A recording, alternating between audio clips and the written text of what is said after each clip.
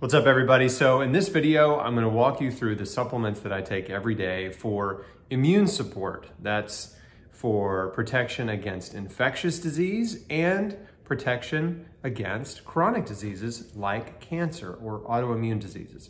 So you have the same immune system. It protects you against infectious and chronic disease. And there are some key supplements that you can take that improve the function of your immune system.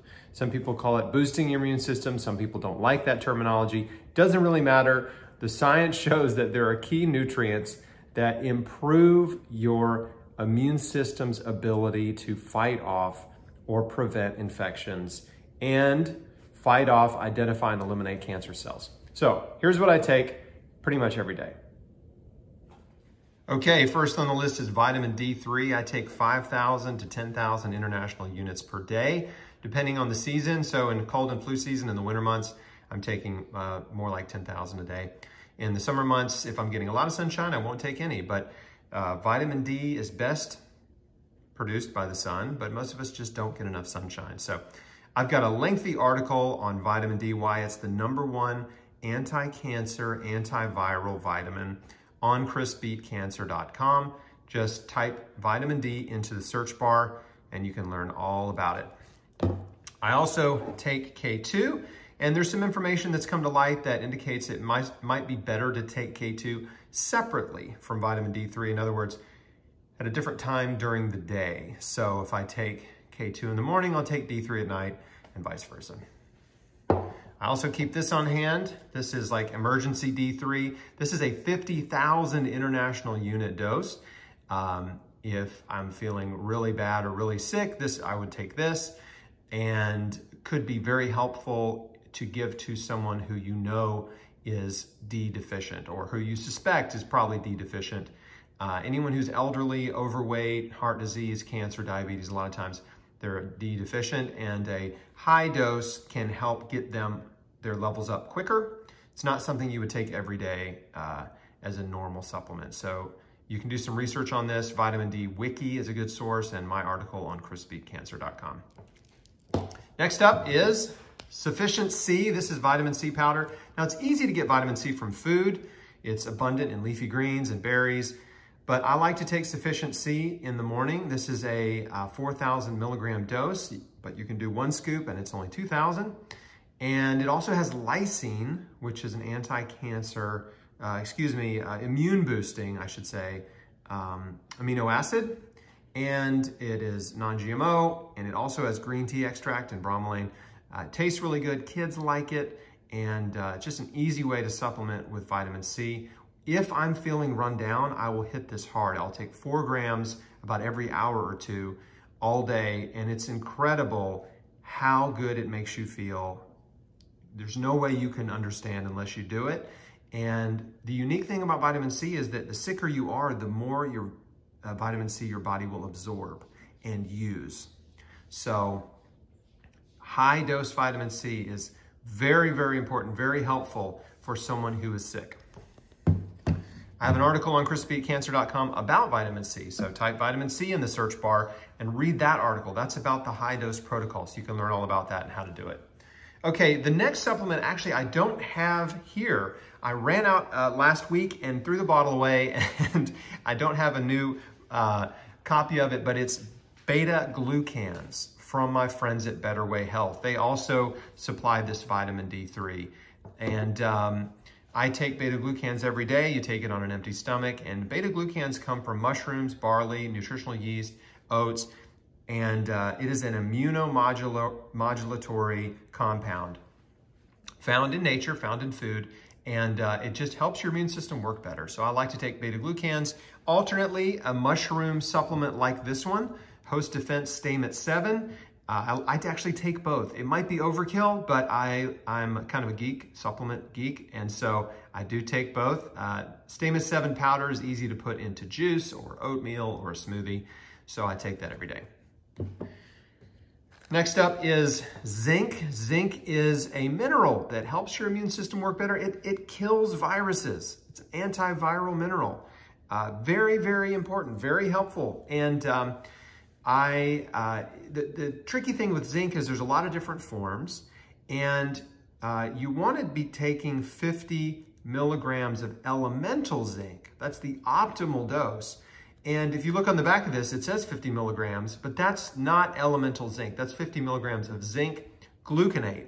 So you have to Google zinc calculator or elemental zinc in, for example, zinc gluconate to figure out how much to take. So in the case of this form, I would need to take 7, really 7 to 8. It's not a precise ratio, but 7 to 8 of these per day to get 50 milligrams of elemental zinc. Next up is quercetin. Quercetin is a bioflavonoid, anti-cancer, antiviral, immune supporting. It helps zinc work better. It's a zinc ionophore. So it helps get zinc into viral infected cells and kill them. You can also take it in liquid form. This is easy to give to kids. And so we have this on hand as well. Next up is curcumin from my friends at Better Way Health. They only make 3 supplements: beta-glucans, D3, and curcumin. That's it. And they do them really, really well. This is actually C3 complex curcumin with bioperin, which is a black pepper extract. So it increases absorption significantly. And it's 1,000 milligrams per tablet. I take twice a day with, let's say, breakfast and lunch or breakfast and dinner. And curcumin is one of the most potent anti-cancer, antiviral, anti-inflammatory supplements out there. It's fantastic. And I also take turmeric powder. Curcumin comes from turmeric. I put turmeric powder in oatmeal. I put it in smoothies. I put it on my giant salad. I put it on vegetables. So get as much turmeric and curcumin in your body as you can. It is absolutely phenomenal. Again, anti-inflammatory, anti-cancer, and antioxidant. So I love taking curcumin. We'll probably take that for life. Next is melatonin. 6 milligrams of melatonin per night is what I take. This is time release. And melatonin is one of the most potent anti-cancer hormones in your body. And it's produced at night when you sleep, but you can also take it in supplement form, and it's still helpful in supplement form. So great for immune support. Next is artemisia, also known as artemisinin, also known as artesunate, and it comes from sweet wormwood. And cool story about artemisinin, the scientist who discovered it, Dr. Yu Tu, won a Nobel Prize in 2015 for her discovery because artemisinin is an incredible anti-parasitic medicine, and it's in supplement form. So anti-malarial, anti-parasitic, and it has antiviral and anti-cancer effects. Guess what? She shared that Nobel Prize in 2015 with Dr. William Campbell and Dr. Satoshi Amora for their discovery of ivermectin, which is a very similar compound in the sense that it has similar effects in the body. So this is sort of like a natural supplemental form of ivermectin. They're very similar mechanisms of action in the body. Next is one of my personal favorites of all time, black seeds, Nigella sativa, or black seed oil. Black seeds, you can grind these up in a little coffee grinder and add them to smoothies or oatmeal or sprinkle on vegetables or salad.